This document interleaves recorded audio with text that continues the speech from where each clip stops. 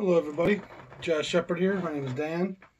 Welcome to my series on jazz from 1955-56 and the great jazz labels. Today I'm going to talk about Roost Records out of New York. It was founded by Terry Reeg, who had worked with Savoy in the 40s on a lot of their classic recordings, and he formed Roost in New York in 1950. And right off the bat, he's got these 10 inches, Dizzy Gillespie, Johnny Smith, the great guitar player, Stan Getz, just some real solid artists to help launch his new little enterprise. Teddy Reeg was a giant of a man. Again, he was a Jew in jazz. They say he was 300-pound, 6-foot tall giant of a promoter. David Ritz wrote, "Raised amongst the thieves and the geniuses in jazz," which I'm sure jazz has plenty of both. Roost was a cool little label. It wasn't around super long. You know, there's the 10-inch era, 50 to 55, and then they go on the 12-inch in 55, 56, and they reissue some of that 10-inch LP stuff, obviously, like most labels do. And then Roulette ended up buying them probably about 1960, I think. And some of the artists changed, but I feel Roulette feels pretty different from Roost. Roost has some really classic early Stan Getz recordings from the early 50s into the mid 50s. There's a ton of Sonny Stitt records, and I've not heard a bad Sonny Stitt on Roost, and there's probably 13 of them. There's only about 60 albums on Roost in the 12-inch format in the 2200 series. And there's, of course, probably 50 of the Roost 10-inch LP series. And there's going to be some crossover there. And then the other giant on Roost is the guitar player Johnny Smith, who I'm playing right now. He's probably got over 24 records on Roost. So a lot of the Roost catalog is going to be Johnny Smith. He's one of the great unheralded guitar players in jazz.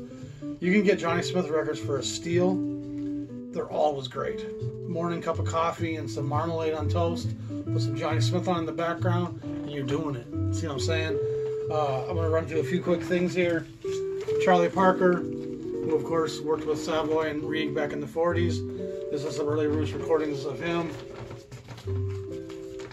Early Stan Getz, classic stuff. Early Sonny Stitt, one of those Smokey album covers, classic stuff. Great Beverly Kenny. She's one of the singers in jazz that's kind of a little unheralded, but this album in particular is fantastic. She has 3 on Roost, I believe. The great Selden Powell. He's one of those horn players people kind of miss. He slips through the cracks.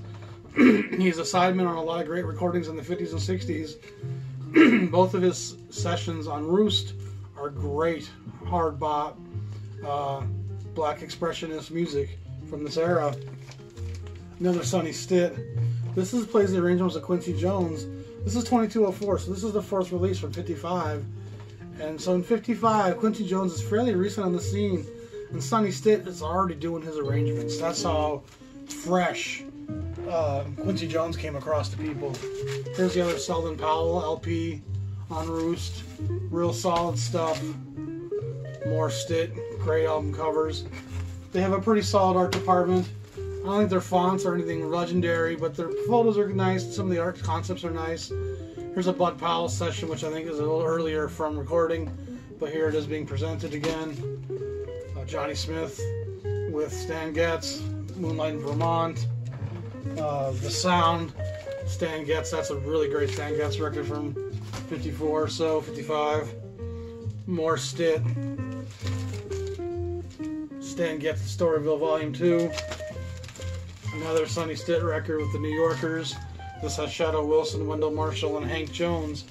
So being in New York label, that's one of the real benefits of being in one of these labels from New York, is you have access to this incredible cache of sidemen.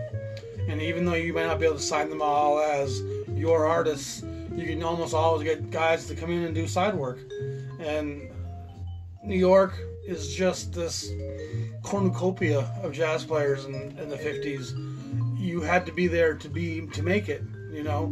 And even other labels are recording in New York that are based in Chicago and LA, because who you can bring into the studio for a session in New York is pretty unrivaled.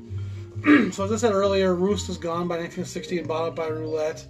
And Roulette does keep some of the stuff available in print, but Roulette seems to slip into a Count Basie label pretty quickly, where they're issuing kind of those swing.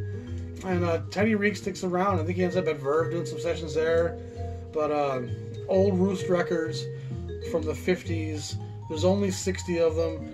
A lot of them are very affordable, with the exception of the Beverly Kennedy and the Selden Powell records. A lot of these records will go for between $5 and $20. And you can't beat an old jazz record for $14. You can't get a good cup of coffee and a sandwich for that anymore. So old Roost records, great stuff. Buy it. You gotta love New York City. It's the greatest city in the world. In fact, it might be the greatest city in history. That's up for Ramses and Hammurabi to decide, not me. Stay tuned. We got more great stuff coming in part 10. We're gonna cover the Dawn label, and then we're gonna get right back at it and do Jubilee and kind of wrap up this New York scene.